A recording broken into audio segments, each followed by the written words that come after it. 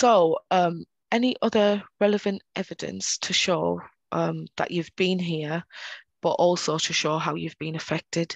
So many people will think, well, how can I evidence that I've suffered? Especially if you don't, you're not a person who kind of keep your belongings or hoards documents like myself.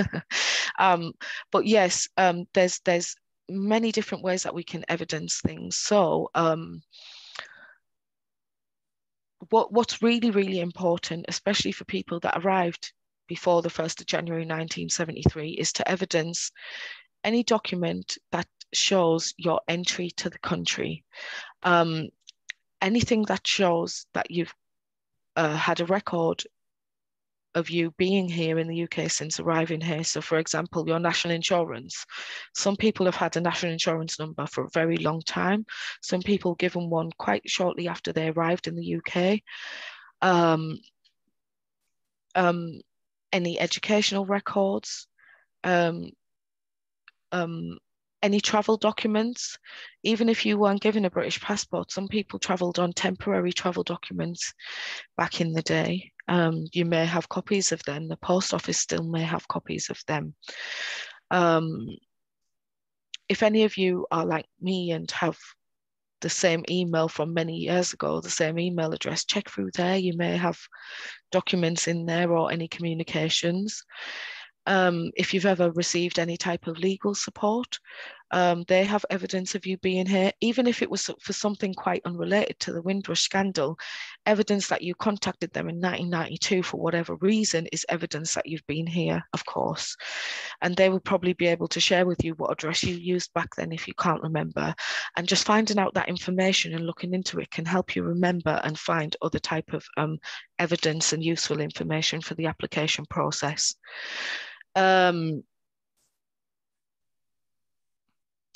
Have you ever been held in a deportation centre or under any type of immigration act? You can retrieve evidence by directly contacting the deportation provisions that where you were detained, and you can contact any courts where you were also detained, or if it was by the police or whatever, contact them for the records. For your records in relation to the police, you can contact 101, or you can go online at, there's a Metropolitan Police website. I'm not quite sure of the exact address, but if you Google Metropolitan Police official website, you will see a link. Just make sure it's the official link, and you can make a request for information there, or by calling 101. Or by attending any of the local police stations. They will give you advice on how to obtain information. Health records, so GP records, hospital records, your NHS number. Have you given birth to children in the UK? If so, how old are your children? What year were they born?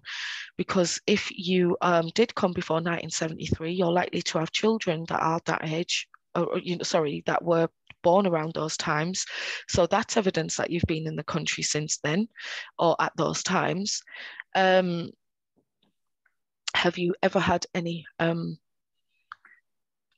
medical treatments? Have you ever been sectioned under the Mental Health Act?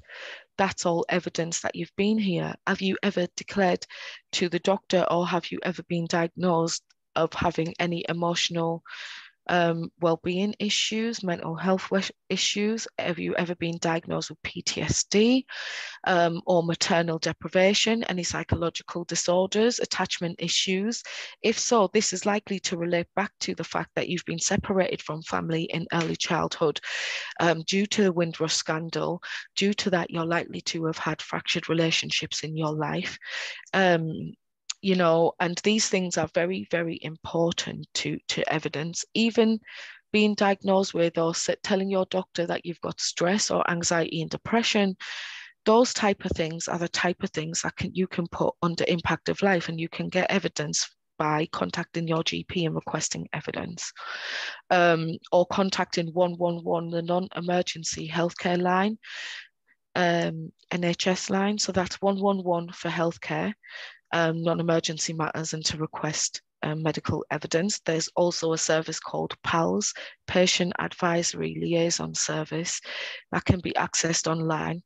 The contact details can be accessed online for PALS, and you can access any medical records from them as well, to do with yourself or to do with your family, even if they're deceased, so long as you're the next of kin or person that is named on the estate or on the will. You can request access to their medical records or records with police or social services, mental health institutions, educational institutions, the care system, social services, banking, DWP. So benefits, even some people think that they've got no records. Well, have you had records that have you had benefits claims for the last 10 years, 20 years, 30 years or more? If so, they'll have evidence of the addresses that you've lived at. They will also have any type of evidence of health issues if you've claimed health-related benefits. If you've claimed other type of benefits, then that is evidence that you've been on a low income and of course you've suffered, because the government in this country only award benefits to those who are sick or on low income and otherwise needy. So again, that's evidence that you've suffered. Because the losses, it's not just about financial losses, but it's losses on the quality of life and, you know, family experience and stuff growing up with your family. There's many of us who have siblings that we may live next to and we have fractured relationships with, and it's likely to be a result of the trauma that we've experienced from our childhoods. And dysfunctional relationships that of course was caused by the government, who promised our family members a better quality life, a life where you'll be given better houses, better jobs, and in fact it was quite the total opposite. As many people will remember, and as I can only read up about, and learn about through our community, is the hostile environment that our parents and grandparents entered when they arrived in the UK, with the brutal racism of the British society, not just the public, but the media, the institutions, and it actually still goes on today. And our young people getting suspended and excluded from primary school, having their dreadlocks or cane rows cut off in school, or being told that their hairstyles are inappropriate for education or employment. All of these are also the results of the hostile environment that we were in. And of course, the tensions between the Caribbeans and the Black British people and the white British people in the white British society. We will later on towards the end of the presentation, we will look at intergenerational trauma and how today's society is also kind of is birthed by the sufforations that we have experienced in the Windrush era. So the categories of awards, so areas where you can, what you can claim for, as I've mentioned, is employment. So if you've been turned away from employment, or you've had ill experiences in employment, and it relates to the Windrush scandal and type of like tensions in the workplace and things like that. Detention, deportation, removal and returns, or even threats of deportation, or even the letters that everyone would have received around 2010, 2012 from the Home Office asking you to prove that you are British and being threatened that you need to prove it by a specific date before you are deported. And also, for those that were nationalised or neutralised and threatened to do this before a specific date, otherwise you risk being deported or removed from the UK. All of that comes under deportation and immigration. Housing, health, education, impact on normal daily life, so how it's affected you emotionally back then and still today, including relationships, mental health, emotional well-being, view of society, view of yourself. Immigration fees and associated legal costs. And there's also a wider discretion to compensate for novel or unusual claims.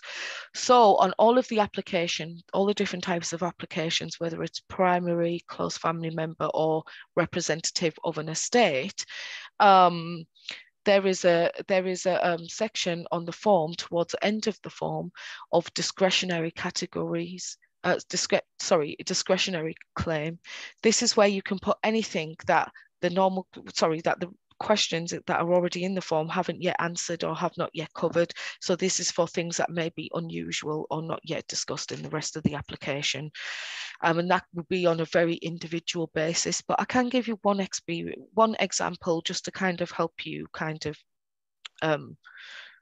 understand the application. So this is the discretionary category on each of the forms would be, for example, those of us who may not have been born in a Commonwealth nation, but is a child of Commonwealth parents that come from Commonwealth nations, and you have had your citizenship questioned and also threatened with deportation due to the current or the at the time that they were approached by the Home Office, your parents' nationality and citizenship. So, for example, some people who were born in the UK or other European countries to parents who had Caribbean nationality and citizenship status